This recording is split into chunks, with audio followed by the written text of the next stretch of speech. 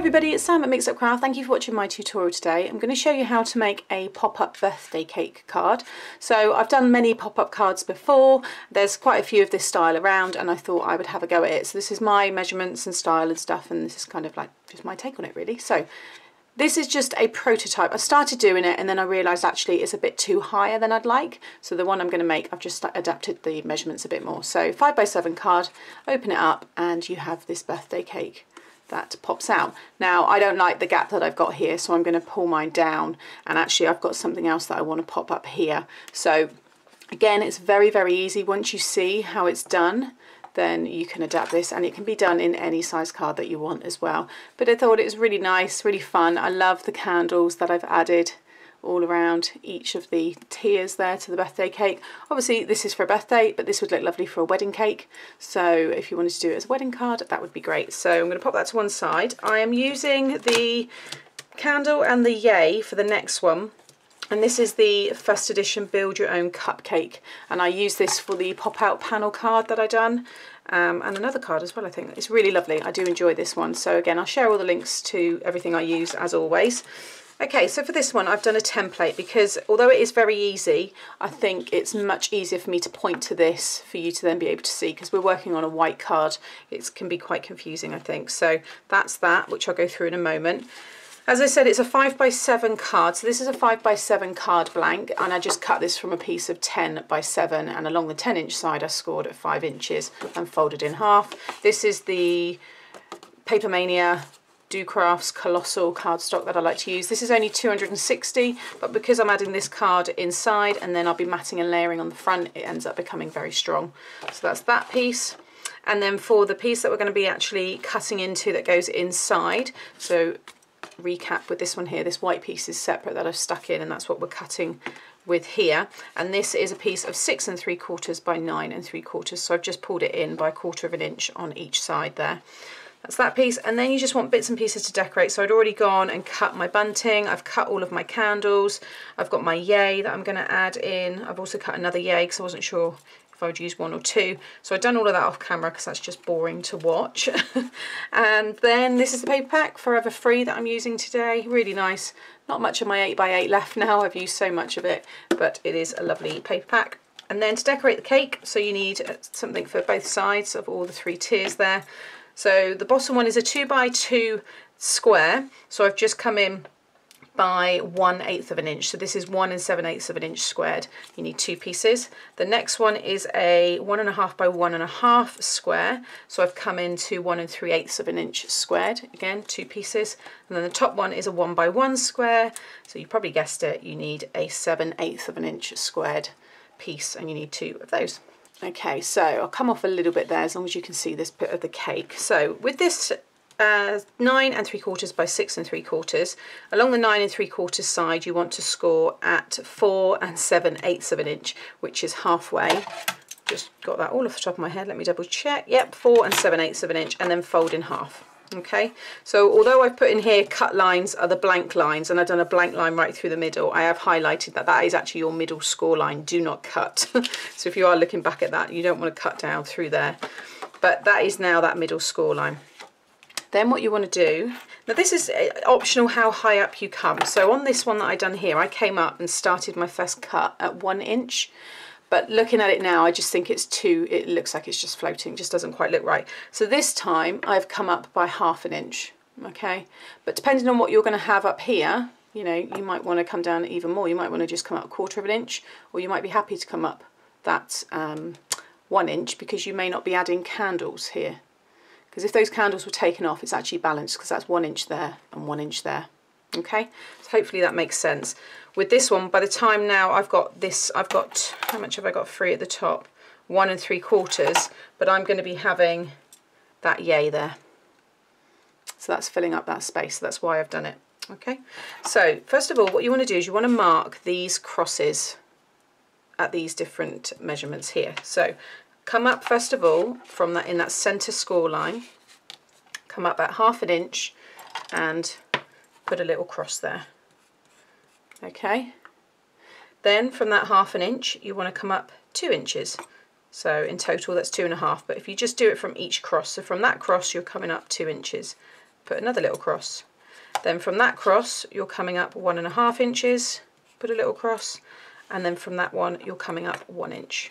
And I've marked that here, so 2 inches, 1.5 and 1. Okay, so there you should have those 4 crosses. Then from those 4 crosses, what I find easiest is to lie your ruler on it, and you want to come out 2 inches on each side. So if you lie your ruler down here, oh, just come up a little bit there, trying to keep everything in so you can see. If you pop your ruler in and make sure that the 2 inches is lying on that middle score line, then basically all you need to do is draw a line from the very end here all the way up to 4 inches. So that means you've got 2 inches on this side and 2 inches on that side. Then you want to come up to that next cross, and again you're going to do the same. So 2 inches, and you're just going to do a pencil line all the way across. So it's a 4-inch line. Okay. Now the next one, when you come up, you want to put the 1.5 marker in the centre of the score line on your ruler, and then you're going to draw a pencil 3 inches. Okay. And then the last one, you're going to come up and put the 1 inch marker on your ruler in the middle of that score line, and you're just going to draw a line that is 2 inches long. Okay,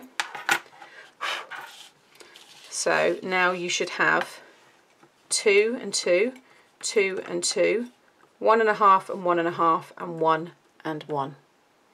Okay, so I've got 2, 2, 2, 2, 1.5, 1.5, 1 and 1. Next we want to do these score lines. You'll see I've just done little dash marks just to highlight that these are score lines, and I've also popped it there as well. The easiest way to do these is just, I'm going to remove that just for a minute just because I need a bit more space with the angle that I do this. So I'm going to grab my stylus here and just pop your ruler down. I'm going to start with the top one here. You want to make sure it's really straight. So what I would say, actually, I'm going to bring in my T-square ruler here, because I can make sure this is really straight.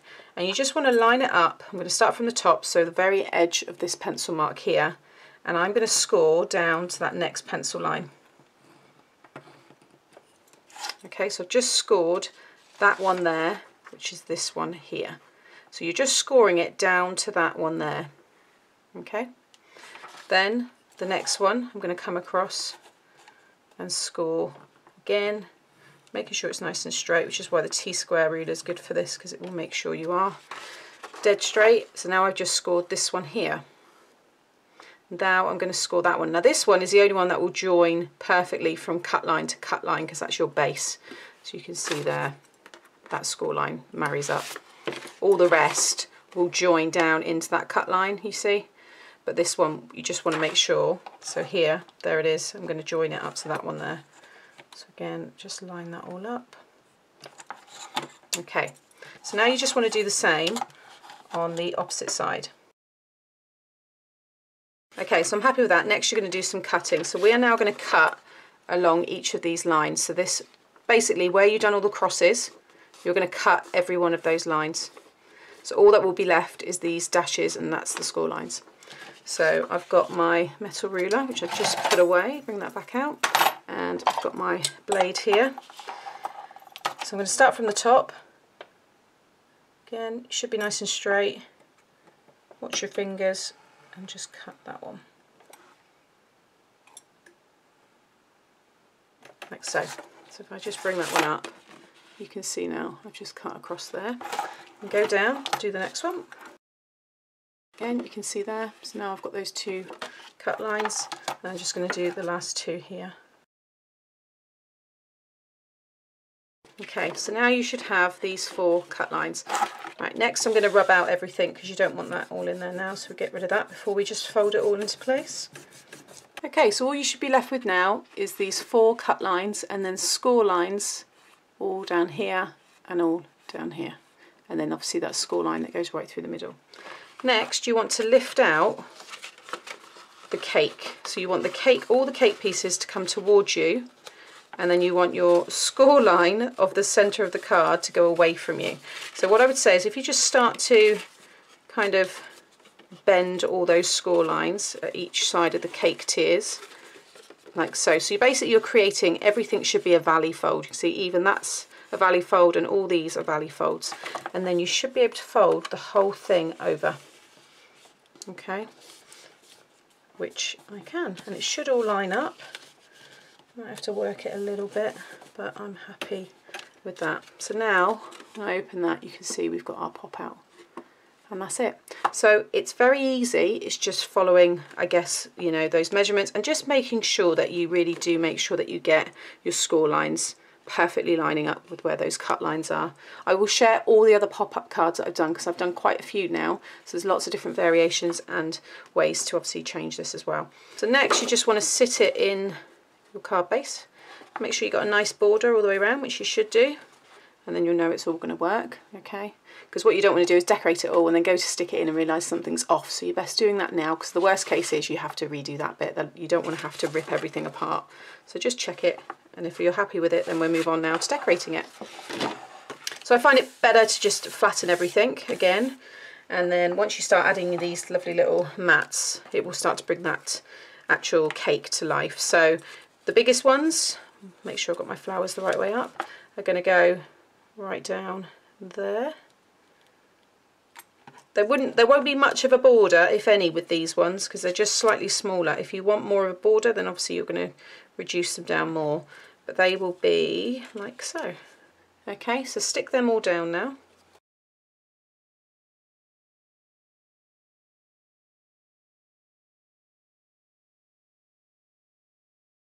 Okay, so now they're stuck down, you can really see it starts to come together.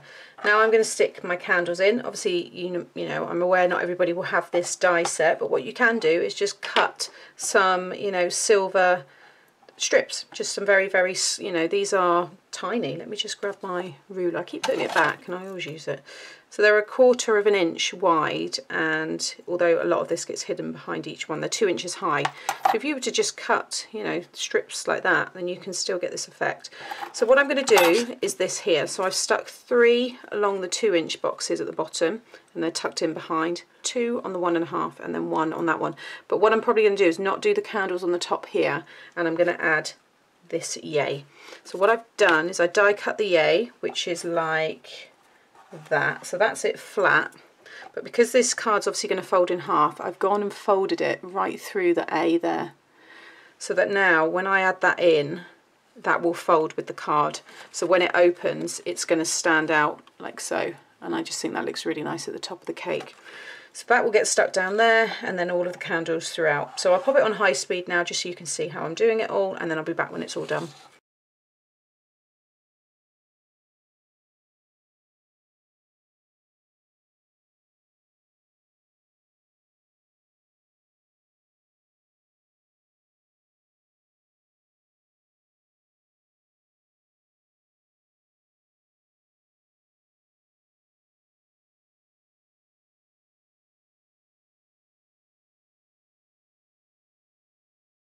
Okay, so that's everything decorated. I'm really pleased with this version. I think having that shorter area there, it just looks a lot more balanced now. And then I went ahead and added the bunting. This is bunting that I purchased from The Works a while back. I did share links to it. I don't know if it's still available on their website, but I will share it if I can. But they're really handy, and I've used them. They're perfect for birthday cards, well, for any nice occasion cards, but that's that all ready to go now, and I'm really happy with it.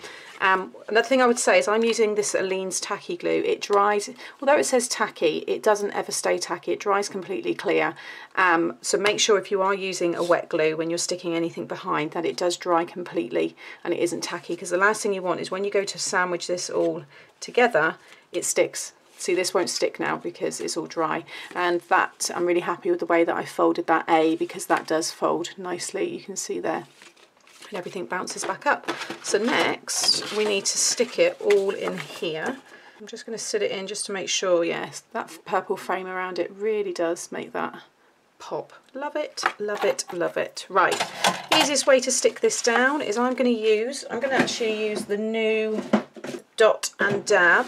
This is the permanent roller tape or runner tape from Trimcraft. It's their Dot and Dab range. So I'm going to run this along. Obviously you can use double-sided tape, whatever's easiest, but this is quite handy to be able to just kind of get into all these little bits here. Now I've used a lot more than I probably need to, but it's the first time using it, so I just want to make sure this is not going to come apart. I'm doing one side at a time, and just like I do most of my pop-up cards, sit the non-sticky side down first and make sure you line it up with the border that it should have. So just make sure it's even on all 4 sides. Pull it out a little bit from the score line because there's a lot of bulk and you're folding it in on itself. It does need a little bit of space for that. So I'm going to bring that in.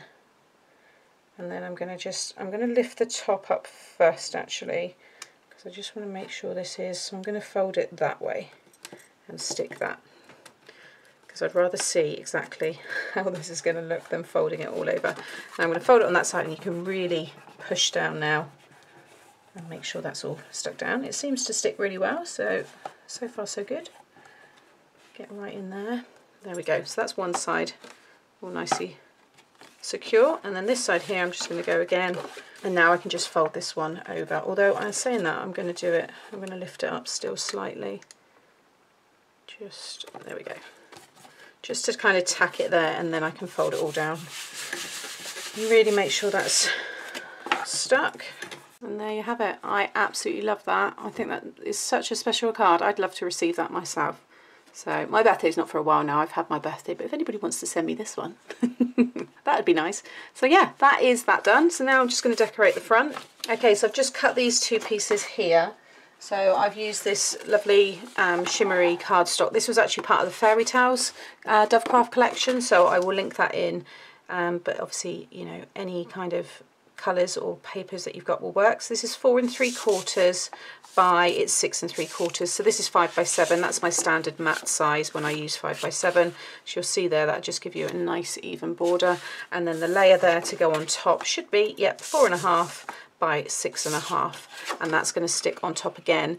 And then it's literally down to you how you're going to decorate. I'm just going to, because I haven't got any sentiment on this and it's a birthday card, I've got my happy birthday sentiments here. I love my tattered lace. This is the happy birthday here, but I also like this one here which my mum gave me, so I'm going to use one of those. I'm probably not going to do that on camera because it is just die cutting and sticking down, so I'll just share the pictures with you over on my blog, and you'll see them at the beginning of the video anyway. So I'm just going to get this stuck down. Okay, so there is the finished card. So I went for the happy birthday here, the circular one, and I die cut it from some of the Dovecraft holographic cardstock. Again, I'll share all of this in my links, but it looks really nice. I kept it really simple because all of the hard work and the wow factor is obviously inside. You can see there that nice sparkle from the shimmer paper, and I also pop this paper here on some foam adhesive, so you can just see there just underneath, just to give it again a little bit of dimension, and then when you open it up, wow, you've got that beautiful card inside. Now you can write your messages here if you want, but I am going to put mine on the back, so when I do go to use this card, I'll just stick a piece of white paper on the back, the same size as these, or probably do a map down a layer as well on the back, and then I can stamp and write my stamp and write my message there on the back. But there you have it, guys. Really lovely card, really fun, and yeah, I hope the person that receives this really likes it, and I hope you do too. So if you did, please give me a thumbs up and subscribe to my channel so you get to see more. Thanks for watching. Bye.